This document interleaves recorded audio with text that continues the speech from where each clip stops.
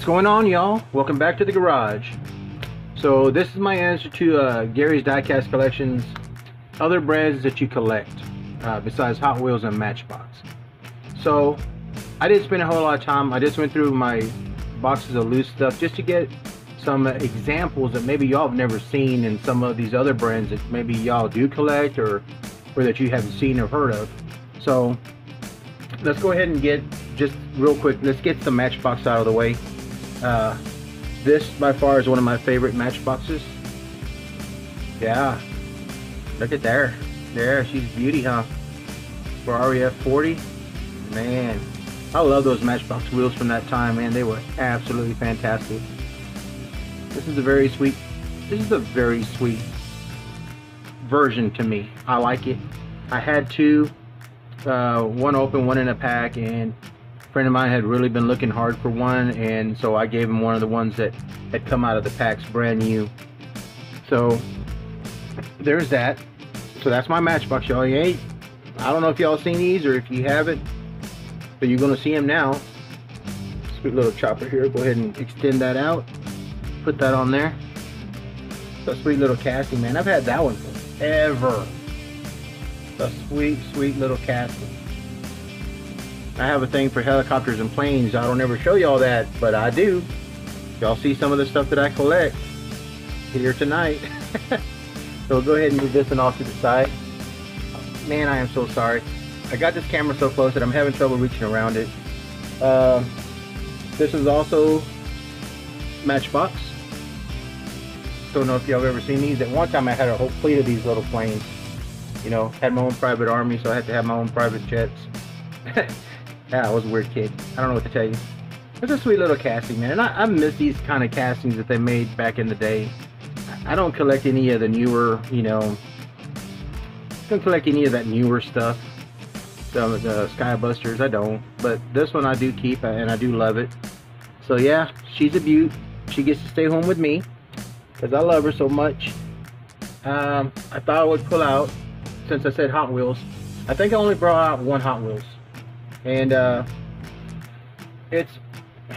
wouldn't consider it like a Hot Wheels basic because this is the Hot Wheels Vintage series, and you can kind of see that color. I still kind of like that color a lot. You see a lot of my customs will come with a color shift in this color here. I'll call this one my Eleanor. I missed this vintage set when it came out. Got these at KB Toys, you know. Got the red lines on there. It's a pretty nice color, man. But that was the only thing I picked out for Hot Wheels. I mean, I know I would consider it more of a premium, but hey, as a Hot Wheels go, this is a nice one. Absolutely nice. So I just wanted to show her off. I don't think I've ever shown y'all that before. I'll put her right there. Some known names. These two are from a company that says MC Toys, and if I'm not mistaken, I used to get these at like the Bill's dollar store, man, like 2 for $1. Great castings. I mean, I really like them, man. When you're a broke little kid, you know, having to do chores for $1 here and there, yeah, 2 for $1 was a bargain, man. It made your money stretch. So this one's also an MC toy. Nice little Jaguar. Pretty sweet, man.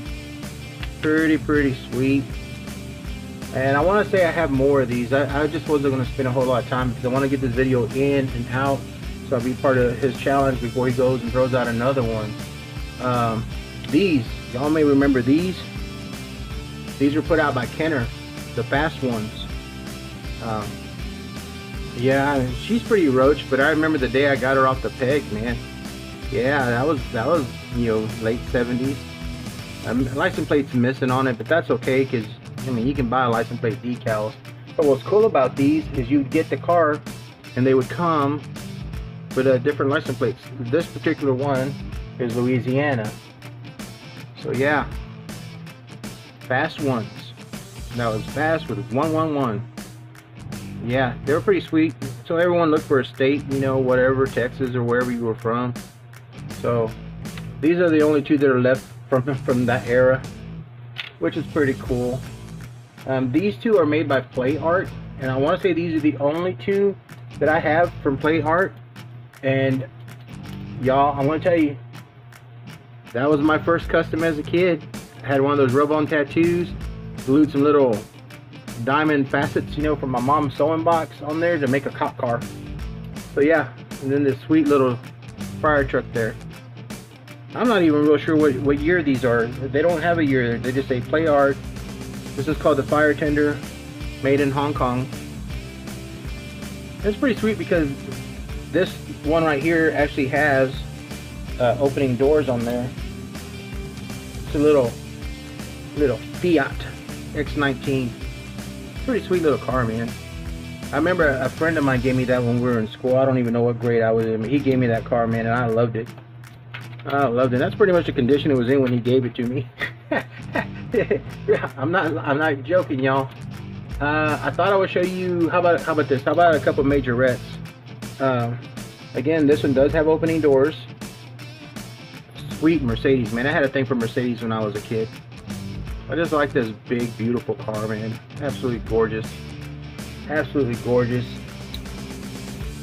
So I only picked out 2 majorettes. This one, which I've had quite a while. This one, again, doesn't have a year. Oh, that's really bad. It's actually a 159 scale, what it says on the bottom, instead of 164, so it's slightly bigger. That's okay with me. And then this other majorette, which I don't know if y'all knew majorette did this.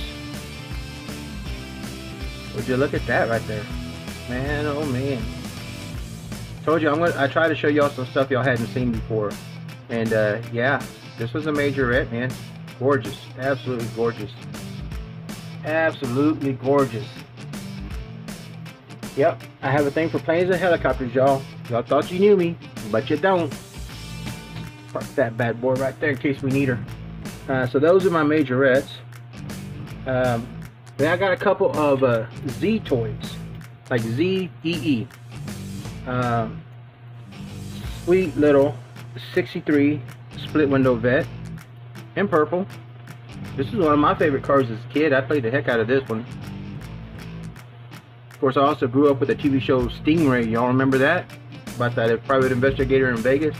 Yeah, so I've had a thing for 63 split windows ever since. For pretty much all vets. But I just don't show y'all that, but I do. So I got that one from Z Toys. And I brought out this example. And y'all, I'm a child of the 80s, 70s, and 80s, man. When the space shuttle came out, I was all about that space shuttle. I actually got to see it. I was probably 18, 19 years old, selling firewood there in El Paso with a group of guys, door to door. And the space shuttle actually came in on top of this huge jumbo jet. That's how they transported it from one location to the other, and it was coming into El Paso to the base there. And I got to see that thing in the air, piggybacked on top of that jumbo jet. Absolutely once in a lifetime experience, y'all. I've seen pictures before, but I've seen it in real life, and it was a thing of beauty, man. I'm telling you, it was a thing of beauty. So those are my Z toys. Then this one has no name, but I want to show you just because it's also a space shuttle. This one's a much bigger scale, so I absolutely love this one. Yeah, the bay doors open on it, you know, but for a no-name brand, yeah, I like it. I like it a lot. And I guarantee you this is, again, one of those, you know, dollar cars that I could afford, you know. I mean, the wheels are kind of jacked on it. That's why it's not sitting right. Hang on just a sec. Let me try to fix it. There we go. Now she'll stand up proper. Yeah, for a no-name brand, yeah, I collected it. I collected a lot of space shuttles. Collected a lot of helicopters, a lot of fighter planes, man. I'm into everything. I told y'all, I got issues. I got issues, y'all. I like everything. If someone made the time to put out a small scale model like this, I mean, it's time consuming to get the scale right, to get the details right, you know. Give us opening features like this one, you know. It takes a minute, and I appreciate that. And that's why I collect a lot of different things. I do have a couple of Johnny Lightnings from the Playing Mantis area, or Playing Mantis days. This is part of a giveaway that Walmart had at the little concession stand. You bought their little two cheeseburger deal with an icy, and you could buy one of these Johnny Lightnings from the James Bond collection. So got this sweet little Lotus, absolutely gorgeous. Oh man, it's missing a hubcap. That's okay. That's okay. And then this sweet, I want to say this is a Sunbeam. Y'all correct me if I'm wrong. It's not an MG, but the MGs look very similar. But I want to say that this was a Sunbeam. It's a pretty sweet little car, man, for 99 cents. And I got cheeseburgers and an icy. No brainer. And I do have other ones. I have the Mustang. I have several of them. I think I have the entire set, but I'm not digging through boxes looking for the other ones because they're still in their original blue boxes. These were ones that were doubles that I actually got to take out of the box. So those are my Johnny Lightning Playing Mantis ones. Shoot, I was going to show you this one with that no-name space shuttle. But here's a sweet Lambo. Again, one of those $2 for $1 cars. No name on the bottom, just says Mio, made in China. But it's a pretty sweet casting. I think it's more true to size for the Countach, you know. And I know I had several of these. I think I even have a blue one still on card somewhere, you know. But yeah, she's a sweet ride, and I played a lot with this one. You don't look it; it looks clean and brand new. But yeah, I did play the heck out of this one when I was a kid. And then I've got a couple. You know what? Let's go ahead and do the Ertls. Go ahead and do the Ertls. So I do got the Smokey and the Bandit one I showed the other day when it was, you know, Chris's, you know, show me your Pontiacs or whatever challenge, which I would find out I love Trans Ams. But this is my Bandit car. So I thought I would show you that Ertl. And here's one you probably forgot all about.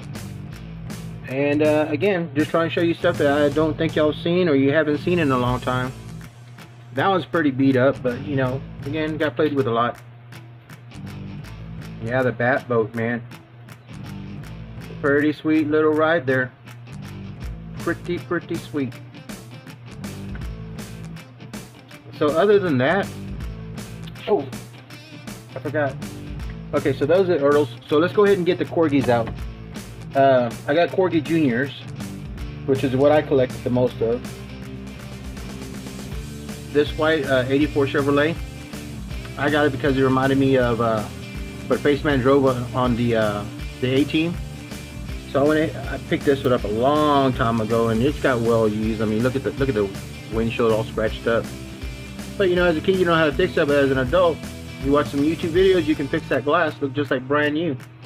So that's what's going to happen down the road. Probably won't repaint it, but I probably will fix it up. This one needs to be cleaned. It's pretty rough shape. That was mine from a kid. No Superman stickers on it anymore because Corgi Jr. did put stickers. They didn't put decals. Water slides rather. But pretty sweet. The little arms, if you push down on the thruster, pop out. Still functions. Still functions. So we got that one. And then we got this one. This is the last of the Corgi Juniors that I'm going to show. Spider-Man Copter. Pretty sweet little casting. And I want to say they also used this one for something else. I don't remember what, but they used it for something else. I think this one does have one of the stickers still left on there, so you can kind of see it. But yeah, I want to say they changed the base on it. That one's got a broken leg. Look at that.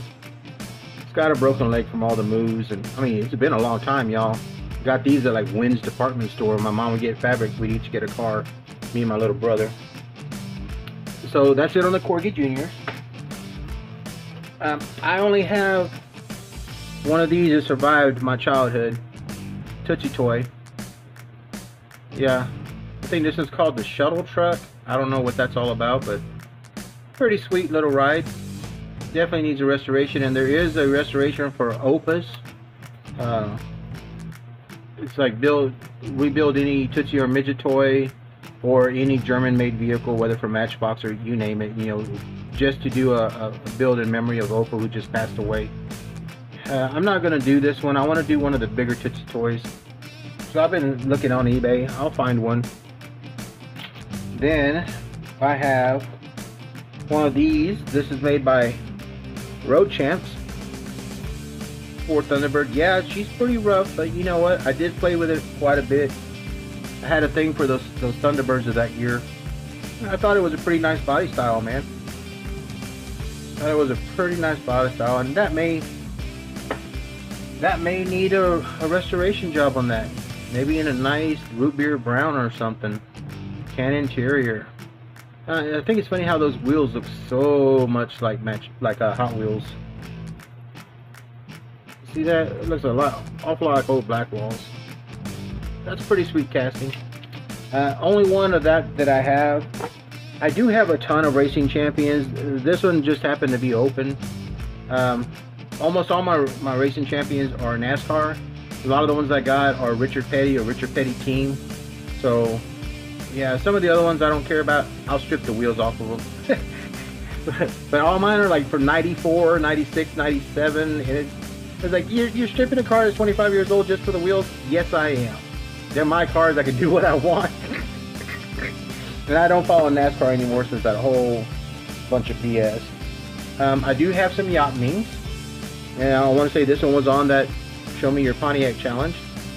So that's one of my yacht memes. I think it's a pretty sweet casting. I like it. Tan interior sounds correct. I do have this 63 split window. Silver with the American theme, stars and stripes right down there. Like it. I like it a lot. Yeah, opening doors on that too, so that's pretty sweet. I mean, for a brand that you don't see anymore, pretty nice. And I do have a wagon. Imagine that. Charles Diecast Garage owning a wagon. Pretty sweet. It's pretty sweet. What is it, Country Squire? You don't even say on the bottom, it just says Yachtming number 1015. But it looks like an old Ford Country Squire. I don't know, y'all correct me if I'm wrong. I only have one of these as an example. Kidco, copyright date 1979 on the bottom. Pretty sweet little casting, man. Yep, have a thing for Corvettes. Y'all didn't know, but I do. Especially the older Corvettes. Collect every one that I can find. And then the last ones I want to show y'all are, I got 4 Tomicas. Or Tomica, however you want to say it. That one, I know when I got that, I was definitely a little kid. Definitely. I don't know why, it just appealed to me. I don't know what it was, but I had to have it in my life. And my mama bought it for me. She buys me lots of things. So there's my one of 4 Tomicas. This one's also a Tomica. This is the Lamborghini Cheetah. Picked that up at a flea market. I want to say when my wife and I first started dating, we would go to flea markets and stuff, and I want to say that's when I picked this up. We see the year on the bottom. Oh, copyright 1979. Tomica Lamborghini Cheetah, made in Japan. Pretty unusual ride. Yeah. So there's that. And then the last 2, I'm just going to throw them on here together because they're the same model, just different colors. Winnebagos. Yeah, my uncles were looking at houses. That's one of the things they do, is look at houses to buy, and this brown one here, right here in front of you, that was actually one that I found buried in the ground at this trailer house that they were looking to buy. Just out there in the country, just buried up in dirt. Cleaned it up. It's been the same ever since. I haven't done anything to it. And then that green one that's coming around, I want to say that I found that when I was with my wife, when we were first, dating, at a flea market for like 25 cents, like back in 1991, 1990. So yeah, I've had these for a while. I don't know if they've got a date on the bottom. Copyright 1976. Winnebago motorhome right there. So yeah, I've had those. I have a thing for motorhomes, y'all. I have a thing for a lot of things. I like a lot of things. And like right now, my daughter and my dad and my mom and my nephew Caleb, they're in Las Cruces, New Mexico. They're at the RV stop, and they will be going to onto the Grand Canyon tomorrow. Of course, now Yellowstone is flooded and the entire park is shut down. So they're going to spend a couple of days there at the Grand Canyon, and if the park's not open by the 17th, they're going to turn around and come back to Texas. Because the lady at the RV place there at Yellowstone said, we don't know anything that's going on. We haven't had a whole lot of information.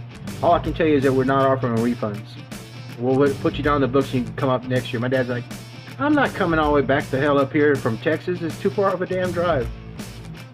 But that's my dad. And I'm sure he said it in a lot more colorful words, you know. He's a grizzled old, you know, Vietnam vet. Loving to death, but yeah, he's unfiltered. He should come with like an R rating when it comes to what his thoughts are about you and what you just told him.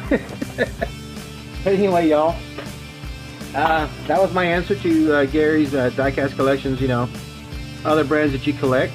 I know it was supposed to be show one, but it wouldn't have been very interesting. So I hope I showed y'all some things you hadn't seen, some things y'all might be looking for, or some things that you have already found. Hopefully it brought back a lot of memories for some of you older guys like me.